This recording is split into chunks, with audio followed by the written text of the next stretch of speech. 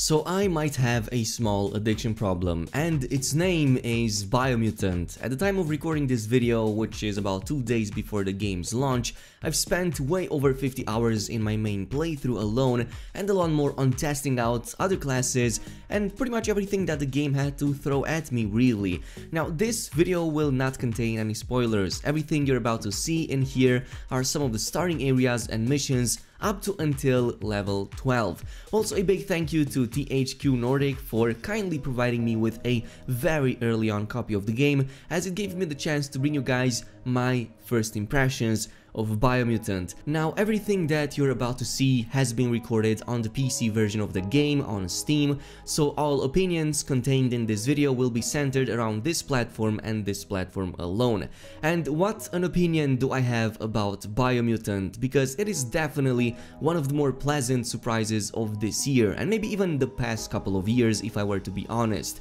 If I were to condense my entire first impression of the game in just one sentence, that would be, wow, this is so much fun. In fact, Biomutant managed to do a lot of things right, for me at the very least. From combat, exploration, character progression, definitely the visuals department, and audio and music as well.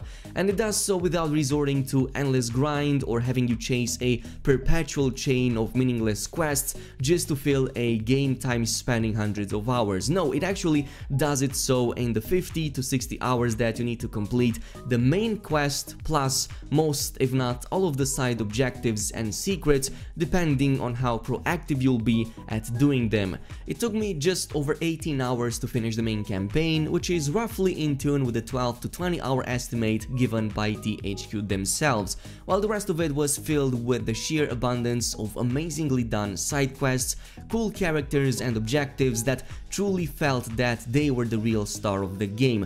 Not to say that the main campaign wasn't good, it's just that the overwhelming majority of the really cool items and rewards are behind these side objectives. And here is where I want to start with the true star of the game, as I've said, which is the exploration bit and the gorgeous environment.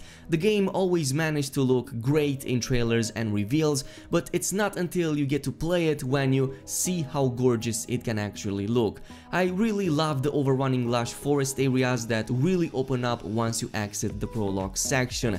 There were scenes that I truly had to stop and take in, because really the world in Biomutant is very pretty. Now, obviously green is not the only color you will see. There are plenty of other environments and biomes in the rather big 64 square kilometers map, but I do not want to spoil anything for you. But once you're out of the starting area, the entire map becomes available to you, and you can literally go anywhere you set your eyes upon, unless it's the literal limits of the game. The further you venture out, the better the rewards will be, but also the higher the dangers. You'll oftentimes find yourself reaching out abandoned cities or town areas, most of which will have interiors that you can fully explore, and you're actually encouraged to collect a ton of the cool resources and secret items that are hidden behind them. I sometimes truly felt I was playing a completely different game, especially in the abandoned city areas. It was almost as if I was playing a Fallout game. Meanwhile, these abandoned towns definitely reminded me of something like the Last of Us series. And yes, this still includes the dangers that are hidden behind these walls, behind these houses, and maybe even underground, so pay attention to them when you're going to play the game.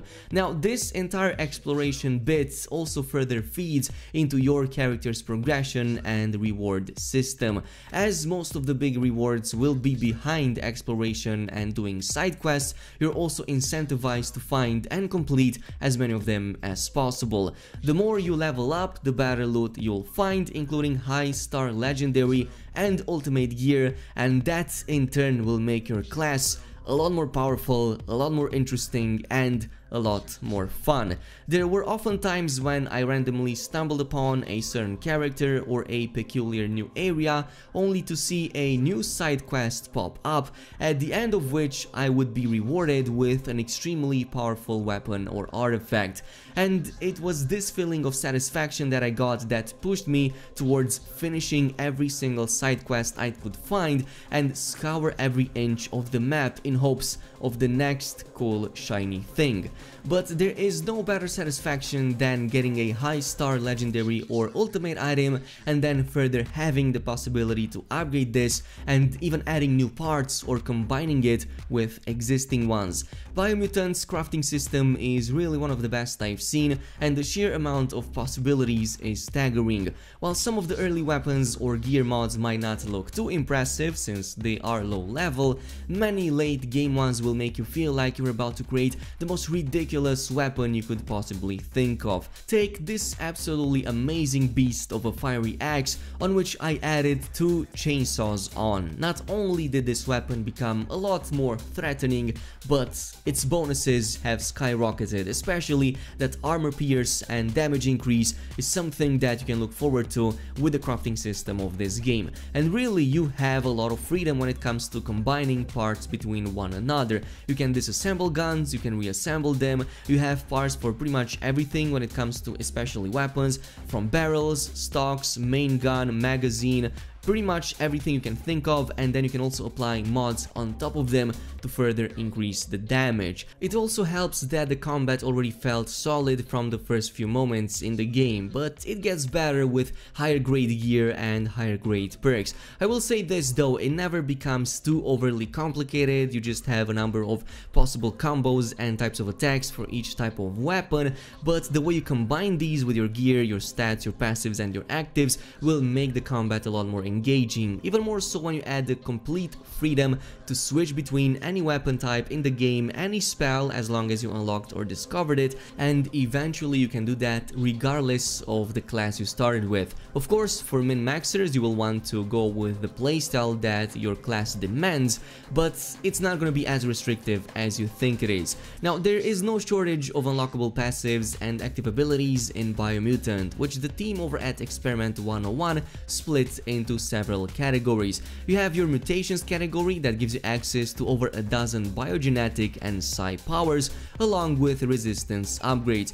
I have yet to find a single active ability that was not useful in one way or another, and you will definitely want to use as many of these eventually, but you can only bind up to 4 of these in total, so some choices have to be done. Then you have the Wang Fu category that deals with all of the combo upgrades for every single weapon type in the game, as well as your passive, general, and then class-specific perks. Now this, as I've said, will feed into the story. The way you deal with the tribes, either by making yourself an ally of them or by conquering them, will impact the story, and this will also feed into the aura system. You can be either a good or an evil character, but it's not like it's going to be done in a restrictive kind of way. More on that in just a little bit, but in the meantime I want to talk a bit about the story.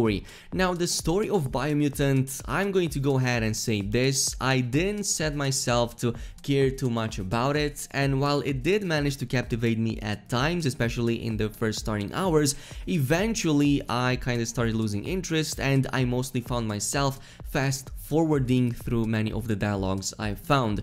That mostly boils down to the way the stories are being told in the game, which is through the main narrator that kind of translates and explains what the other species or characters are telling you. It's definitely fun for the first few hours. Some of you might even find many of these characters cute. There are definitely a lot of running jokes and gags, but eventually it becomes tiresome, even though there is an option in the menu to reduce all of this blabber. Also, having these species speaking in a Simlish kind of language, I feel it breaks off the connection that you usually make with a character when it is fully voice acted. Again, you might not agree with this opinion, but it's just how I felt after progressing enough in the game.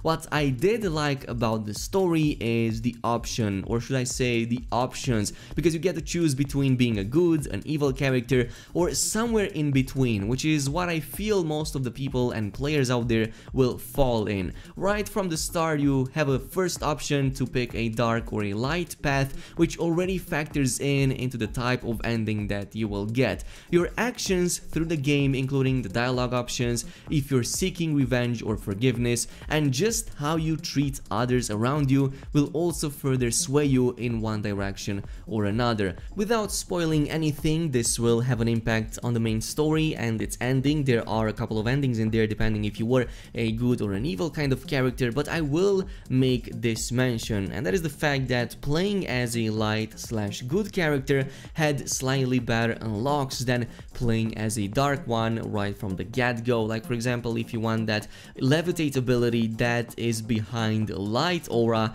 so you will need light points. Again, just like in the case of the previous systems I've explained, this isn't restrictive either, because you will eventually get enough points both into light and into darkness to have access to any type of psi power in the game, though this will be done a little bit later once you accumulated all of these points.